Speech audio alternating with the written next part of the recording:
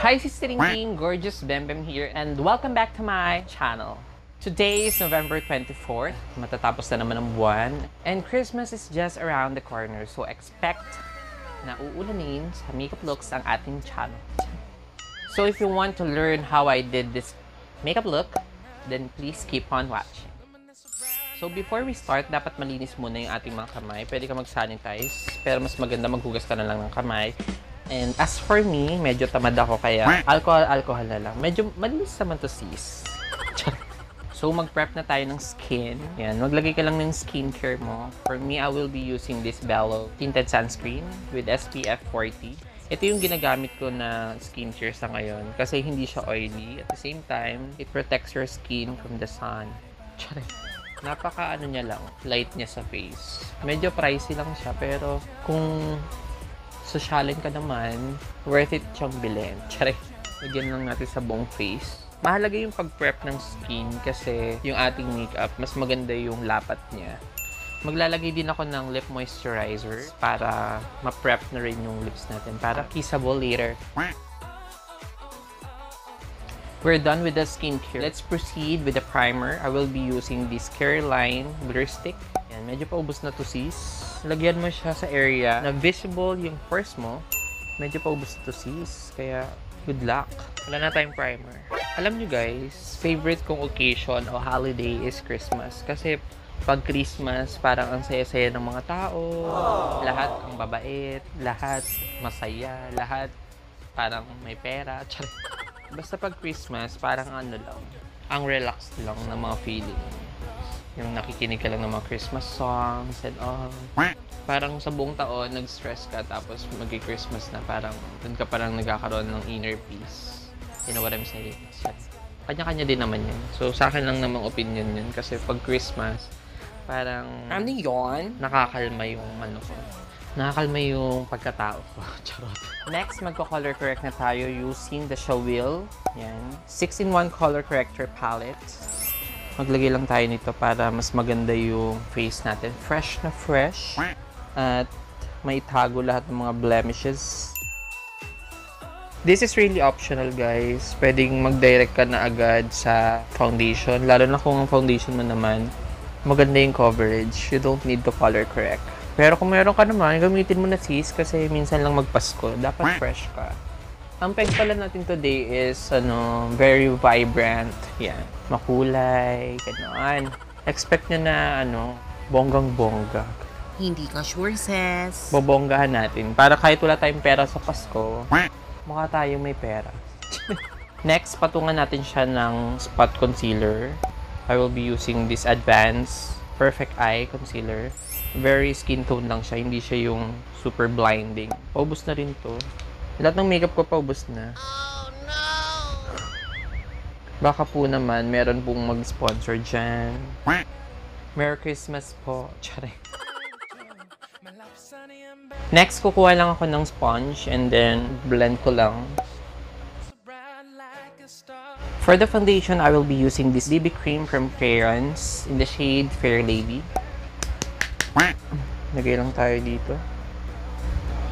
Ewan ko ba, kapag bago pa lang to, medyo liquidy siya. Pero pag tumagal, nagbabago yung consistency niya. So, I don't know why.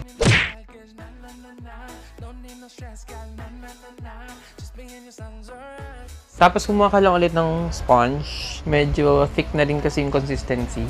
Kaya medyo mahirapan ka mag-blend kung brush lang yung gagamitin mo.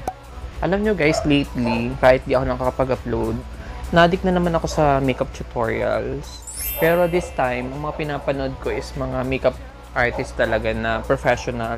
Kasi, syempre, diba, tapos na tayo dun sa season na mga makeup guru, yung mga pinapanood natin. This time naman, syempre, naghahanap tayo ng someone who is professional, diba? Para makakuha talaga ng mga tips na legit, hindi gawa-gawa.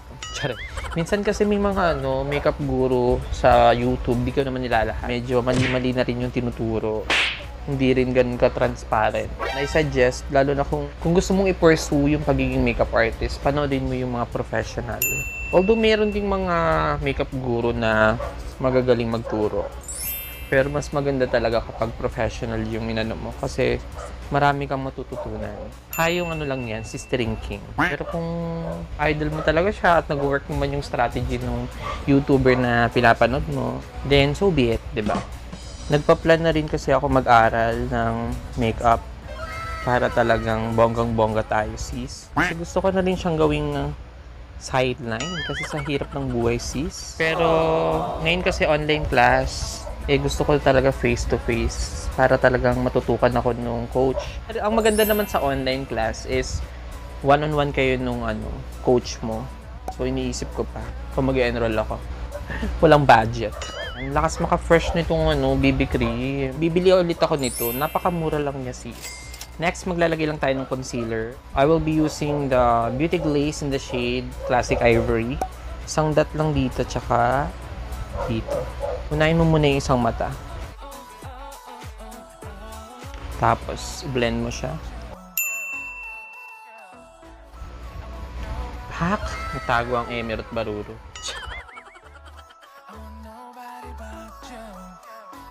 Bago tayo mag-set ng face, mag-contour na rin tayo, sis. I will be using the Everbelena Sculpt and Strobe Stick. So, syempre, Pasko, sis. Kakain ka pa lang ng Noche Buena. Huwag mo ipakitang shubality ka na, sis. Yan. Ito rin, sis. Medyo pa ubos na rin to, sis. Ganito ako mag-contour ngayon, yung parang pabungo. Para medyo payat talaga siya, sis.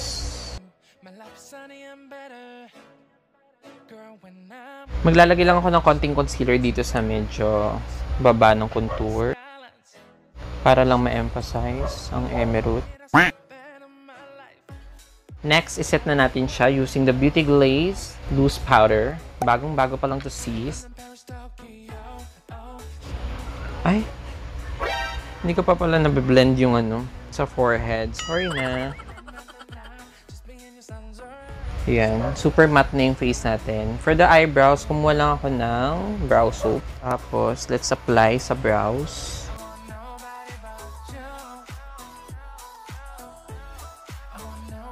Ayan. Yan lang yung kaya ng ating brow soap. Hindi kasi ganun kaganda yung brow soap na nandito. So, usually talaga ang ginagamit ko is yung eyelash adhesive. Ayan. Pero, since paubos na, tinitipid ko. So, pinagtsagaan ko muna si brow soap. For the kilay, kukunin ko tong dark brown eyeshadow na to.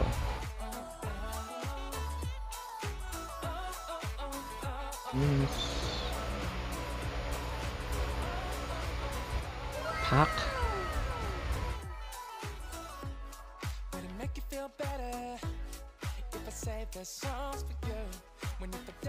Ayan, okay na yung kilay na yan. Tapos, kukuha lang ko ng foundation, yung BB cream. Lilinisin lang natin yung edges.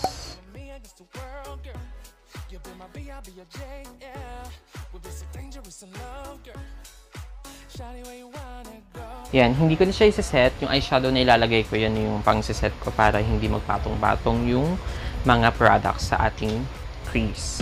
So, for the eyeshadow, gusto ko kasi yung medyo reddish na eyeshadow kasi parang nga Christmas, di ba? For the transition shade, kukuha tayo ng orangey tone. Etong kukunin natin. Ayan. Kumuha lang ako ng brush na medyo medium yung size niya. Tapos, ano mo yung product, tanggalin mo yung excess. Tapos, mag-start ka dito. Papasok. Purpose lang ng transition shade para hindi ka mabigla na dark color agad.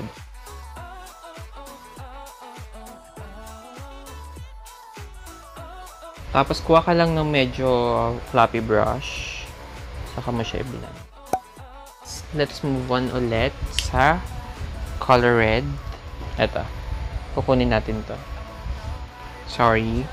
Palit muna tayo ng brushes. Kumuha ko ng maliit lang. And then, dot. Tapos,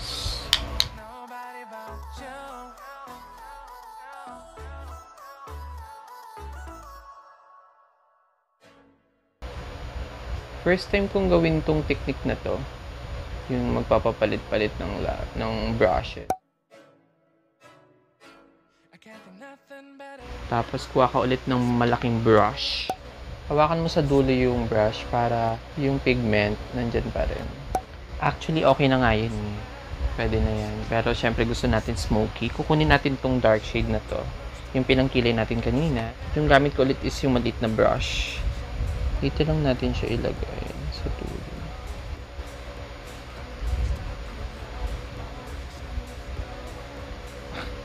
Oh, now, don't panic. Ayusin natin yung sis. Medyo nagulat lang ang ating... Okay lang yan. Kunin natin yung malaking brush. And then, blend natin siya, sis. Huwag yung gagayahin yung sis, ha? Nabigla na naman. Nabigla na naman sa product. Okay, magpapanik, sis. Kasi kaya natin yung ayusin. Hindi ka sure, sis. Next, magka-cut crease tayo, mga sis. Kumuha lang ako ng brush. Dapat hindi tayo magkamali dito, sis. Sundan mo lang yung natural fold ng mata mo.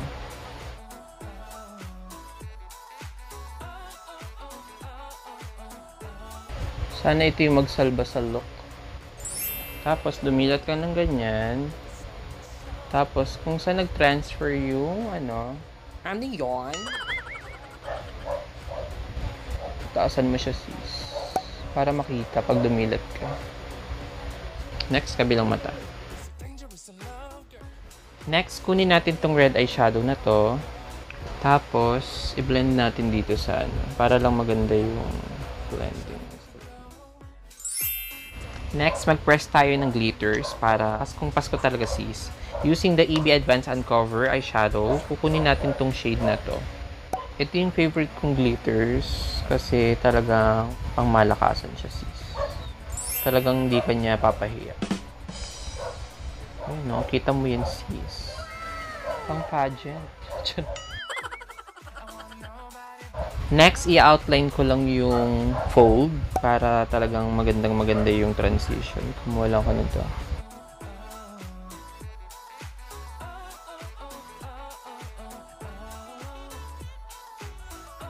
Next, for the under eye, kukunin natin itong ano na to, brown emerald.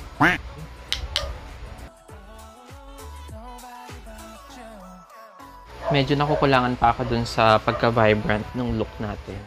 Babalik ako dun sa red.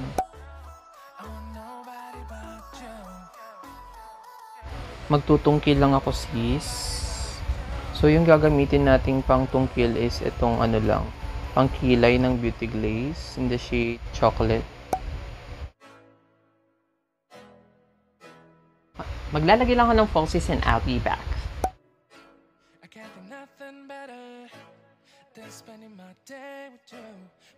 Next, blush na tayo, sis. Kunin natin tong orange na to. Let's don't forget the nose. Kumuha ako ng brown eyeshadow to contour. Wala na ako energy. Gutom na kasi ako agad.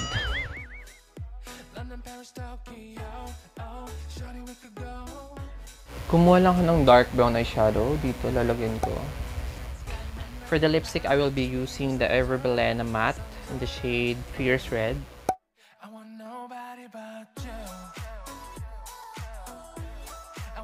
Tapos, lalagyan ko siya na Everbelena matte liquid lipstick in the shade Vogue Diva.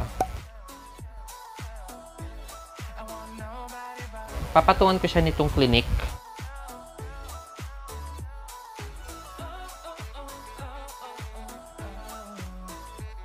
Next, maglagay tayo ng highlighter to blind the haters. Okay.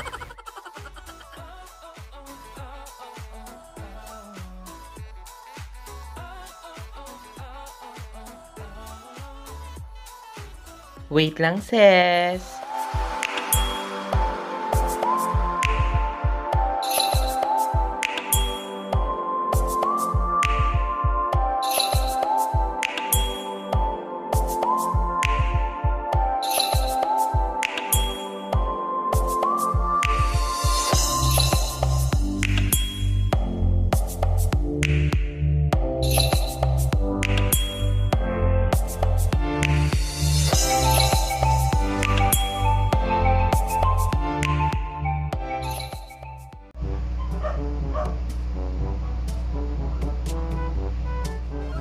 Ganda ko.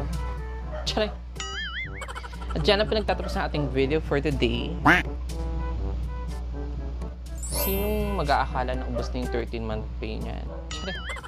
Sana nag-enjoy kayo sa panonood, and if you haven't yet subscribed to my YouTube channel, please like, share this video, and click the notification bell down there. Bye guys!